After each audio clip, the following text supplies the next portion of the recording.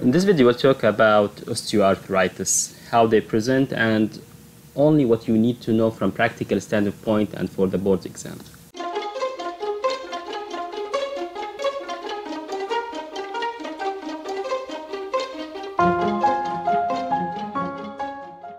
So when we talk about osteoarthritis, I want you to think about it as a mechanical derangement of the joint, which means there is a malalignment of the joint that develops chronically in some patients, and that causes them to be damaged secondary to activity and chronic wear and tear. And keep in your mind, it's a non-inflammatory process. There is no inflammation. Although the name means itis, osteoarthritis, it does not mean there is inflammation. It's a misnomer. And like any non-inflammatory process, there will be no systemic symptoms, and as well there will be normal white blood cells in addition to normal inflammatory markers. Now there are some characteristics that hint you towards osteoarthritis.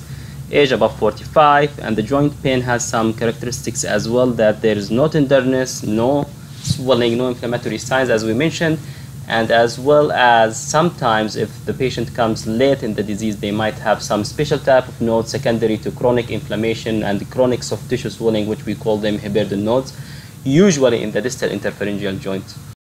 Now,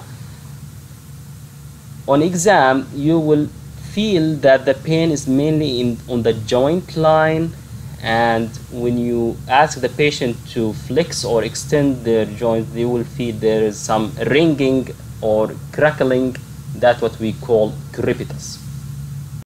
Now, one important finding that is considered pathognomic for osteoarthritis in the hand is involvement of the metacarpopharyngeal joint of the thumb, which is not usual for osteoarthritis in the hands. Usually it's more in the distal joints, but MCPs of the thumb is considered pathognomic.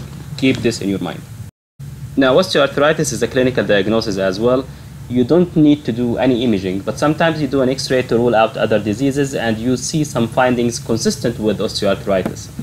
Now, if you see these findings and they look severe on the image and the patient has mild symptoms, don't be surprised, as discordance is commonly seen in osteoarthritis patients. Now, the findings that I'm talking about is narrowing of the joint line as well as osteophytes, subchondral cyst, and subchondral sclerosis. Now, what we have mentioned is something good to understand and review, but I think if they want to ask you a question in the exam, it's going to be about the management. So if the patient has one joint involved, the management is going to be different than if they have multiple joints involved. So for one joint, you can use or start with topical NSAIDs. And if that fails, then you have another option, which is steroid injections or topical capsaicin.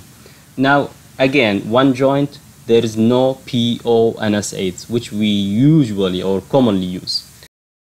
Now, on the other hand, if the patient has multiple joints involved, you can't use topical treatment.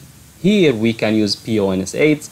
And if that fails, then we can use PO duloxetine. Now, this is something unusual. PO duloxetine can be useful in patients with multiple joint osteoarthritis if PO NSAIDs fail, and this is a potential question for the exam. Unfortunately, around 80% of the patients will require surgical replacement of the joints at some point in their life. Now, as a physician, you need to know that some people take some supplements and medications that they think they help with their osteoarthritis, but there is no scientific proof regarding that. And this include chondroitin sulfate, glucosamine, and sometimes the patient will ask for opioids. And note that opioids, they might help a little bit, but there is no significant improvement in the osteoarthritis pain in patients who take opioids.